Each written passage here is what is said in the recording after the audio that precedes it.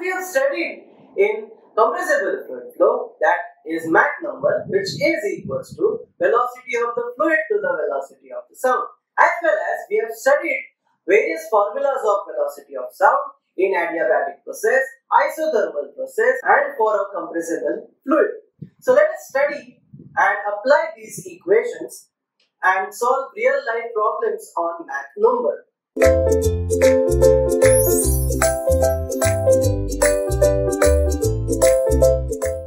So we have a question over here which states that find the value of sonic velocity for the following fluid. The crude oil having specific gravity of 0.8 and the bulk modulus of 15036 Newton per centimeter square. So we have to calculate the sonic velocity. Sonic velocity, that is the velocity of sound for two fluids. First is the crude oil, next is the mercury, and whose density we already know. Density of mercury is 13,600 kg per meter cube, and we know what is bulk modulus, that is given to us 264,88700. So now let us calculate the sonic velocity with respect to bulk modulus. So now let us write down the data which we know over here. So first, what is given to us is specific gravity of crude oil, which is 0.8 into 1000. That will give us the density, that is 800 kg per meter cube. Specific gravity of oil is given as equals to 0.8. Similarly, specific gravity of mercury is equals to 13.6, which we already know, and density of mercury will be equals to 13.6 into 10 to power 3 kg per meter cube. So these are the values which we know. And what else is given to us? That is, let us see from the previous part, that is value of bulk modulus, that is 15036 and 264,88700. So let us write down the value of bulk modulus.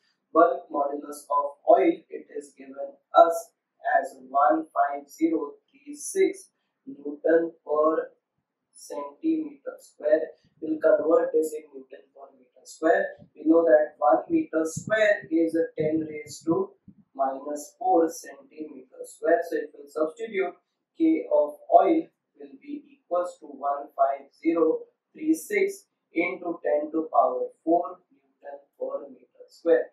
Similarly, K of mercury is given to us as equals to 264,88700 Newton per centimeter square. So K of Hg will be equals to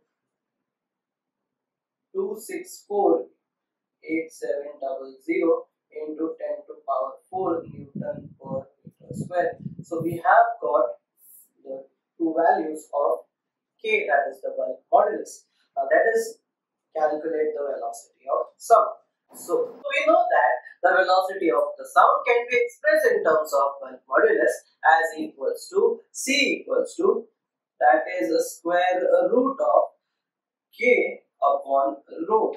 So over here we can substitute first both the values of rho as well as K, then we can calculate the velocity of sound in that medium. So C of oil can be written as the square root of K of oil upon density of oil, which is given as the square root of, you know, the value of K is 15026 into 10 to power 4 upon density of oil, which is given to us as 800 kg per meter cube.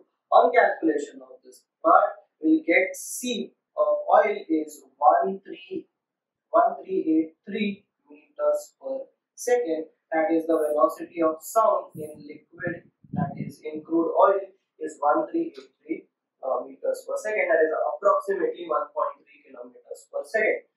Here the velocity of sound is greater in the fluid because because the sound travels when we have a medium which is very close to each other.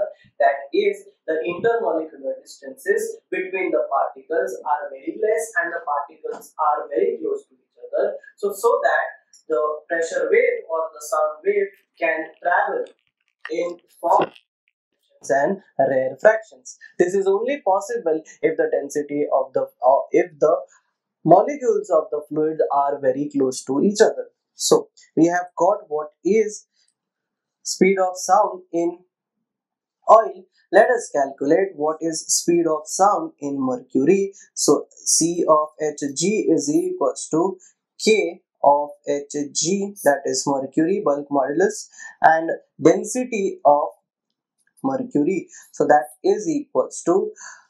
will be equals to, this can be written as,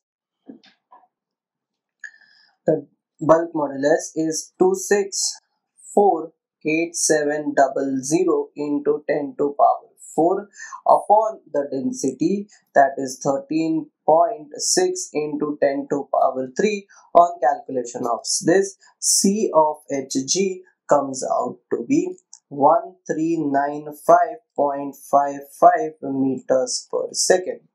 So we have calculated the velocity of sound.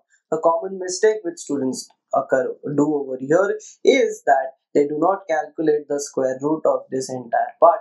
That part is really important because the velocity of sound, that is important to calculate the velocity of sound taking the square root of this fraction. So I hope you have understood how we have calculated the velocity of sound in two different fluids, that is crude oil as well as mercury, by knowing its bulk modulus and density. Thank you.